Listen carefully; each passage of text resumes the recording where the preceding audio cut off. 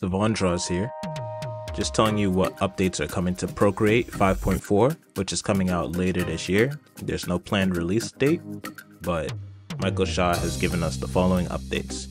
So first, we're going to be getting brush libraries. Brush libraries will be introducing a different way to organize our brushes, where we can store multiple brushes and back them up and share them. And we're also going to get an all new and improved Procreate brush library. We'll also get a way to search for our brushes so we can just jump to them whenever we want to. We'll also be getting brush synchronization with the cloud. So we'll be able to use our brush libraries on our iCloud and also share them with Procreate Dreams, and we can manage them in the Files app.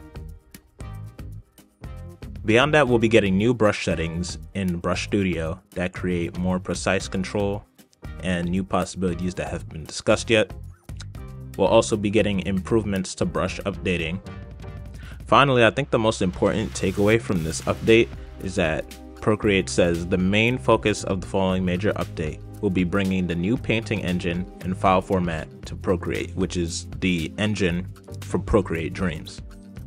All of the effort they are putting in this year for selections and transforming Procreate Dream will bring them closer.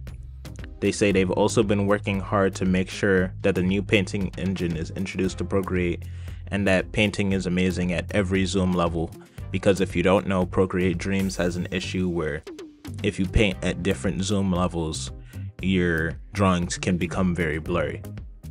They say the new engine and file format will allow us to add some highly requested features, including undo history saved in the file like Procreate Dreams, where you can keep undoing even if you exited your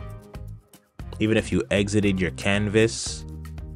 iCloud file synchronization, layers larger than the canvas so you can draw off of the screen, huge resolutions up to 1 million by 1 million pixels, and more layers.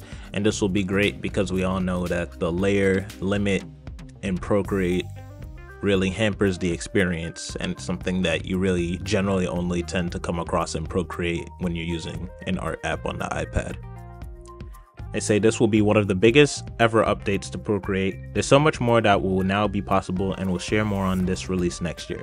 It's been a long road, but we're really excited to give Procreate the love and care it deserves. And this is great to see because I feel like Procreate hasn't had a meaningful update since I really got into the iPad family in like 2020 or 2019.